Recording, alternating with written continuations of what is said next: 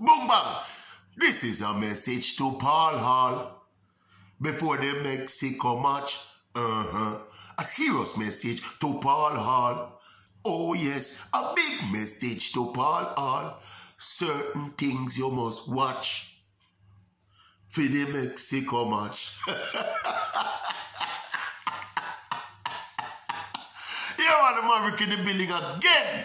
Yeah, World Cup qualifying resume. Yeah, Jamaica versus Mexico. And as me said, we feel a need to send a message directly to the new Reggae Boyz coach, Paul Hall. Yeah, and you know what, me realize that this need became imperative when I watched the Jamaica versus Peru friendly international. Paul Hall's first game in charge. And look here, I realize now, so there's a big elephant in the room with this Jamaica national senior Reggae Boyz team.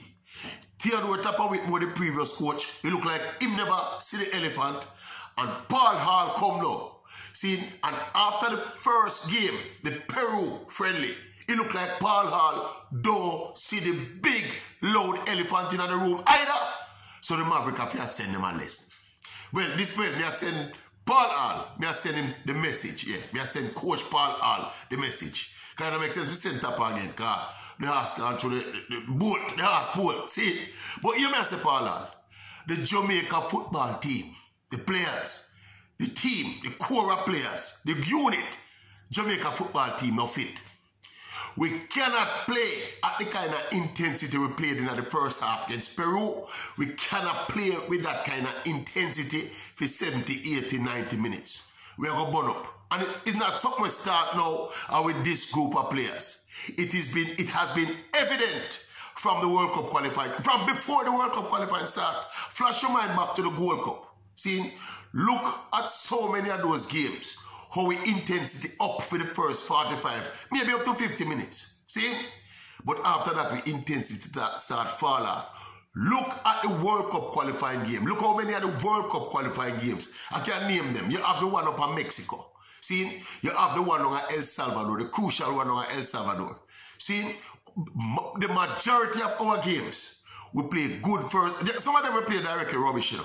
See, like the three of our get a stadium rubbish. You understand me? But flashback to that game that we got beaten in the USA. See, we started out fairly well and we were toe-to-toe with them basically for the first half. Boom bang, come back the big game, the crucial game of El Salvador, the first game of Upper Mexico. We intensity start go down. See? And we, the fans out there watching, you know, can see the intensity of going on, and see the danger looming, you know, and see the goal against us coming, you know. But it look like the man, them pan the coaching staff blind. We don't know something with them when them stand up down on the sideline, them can't see the things them when we are seeing when we are watching match from in the stands and power TV. That's why I have to send this message to Paul Hall. The elephant in the room is that the Jamaica team is not fit. No, Coach Hall. How you address that now? See? You can't get them fit in the 4 or 5 days where you get them in the FIFA window, you know. You can't get them fit. So it's simple. Part of the reason why so many people are optimistic about the Jamaica team qualifying for the World Cup is because the depth, the relative depth where we have in our squad compared to the other team in the region. Right? And Tapper will fail miserably in this aspect of his management. The deployment of our resources from the bench. I mean, I tell you the truth, Paul Hall. We not take a step on Paul Hall so early in the tenure, you know. But based on what we saw in the Peru game is the exact blueprint, the recipe for disaster. Me, I watched the game against Peru.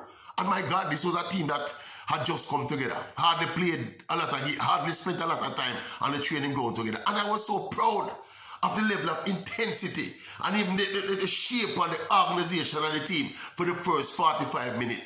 But me, the Maverick, I watched the game. I mean, I gloat and boast. Any football nuns could have said, so we could not continue to play with that level of intensity for 60, 70, 80, 90 minutes. See? So the trick that Tapper missed while he was coach and the trick where Paul Hall started to miss in based on his first game result and performance is that we have to learn to utilize our bench. It's one of the strengths where we're supposed to have a coming at this thing, you know. But you guys have wasted, so far, we have wasted the use of our bench and the allocation of our substitutes. We're supposed to have picked with team, with squad, right, with the knowledge and acceptance. Unfortunate as it is. So we're not fit compared to the other teams that in a CONCACAF. When you look at teams like USA and Panama, Canada, them teams, they fit like fiddle.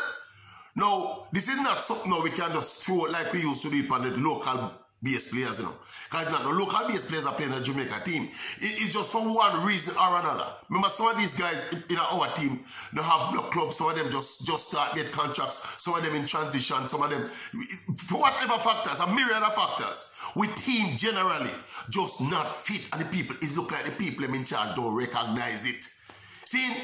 So what we have to do, Paula and company, and the assistant and the staff, somebody please get this message to Paul Hall. See, Tapper never get the message. We not try to send it to Tapper, and Tapper wasn't accepting the message. But we team no fit. And when we have pushed the intensity, Paul Hall start playing the pressing game now. We could have seen that, you know, we're playing with a higher level of intensity. We're pressing higher up the park and a counter press when we look good in that regard. But a game lasts for 90 plus minutes. You can't play your game for 45 minutes or 50 minutes and then feast the other team will stop playing. Yeah. We have to realize and we have to, when we pick a squad, we have to pick people who, when we go to the bench, the intensity of the game don't drop. See, and we have to learn, Paula. We have to go to the bench strategically and timely. Don't wait till the man them tired and start make mistake and start give the ball. See, and we go 2 or 3 love down and then now we are rushed to the bench like it's just we are rushed to the bench now. No, we need to be proactive with our changes and utilize the strength of our squad. You get me? I don't know, brother, I don't know. Look here, at salvage, we are trying to salvage the campaign, you know. Last parados with the pan, you know. That is why, starting with this game Thursday against Mexico, the Maverick is here trying to reach out. Me send a message to Paul Hall about certain things he must watch. Yeah, a big message to Paul Hall before the Mexico match. Yeah, certain things you must watch. Not just the Mexico match, yeah, but the Costa Rica match, yeah, and the Panama match. Remember the elephant in the room, my boss? We are not fit, so we have to utilize we bench. Last parado so the pan, you know. And it's nowhere never, you know. It's do or die, you know. And we never go home, you know. Certain things you must watch.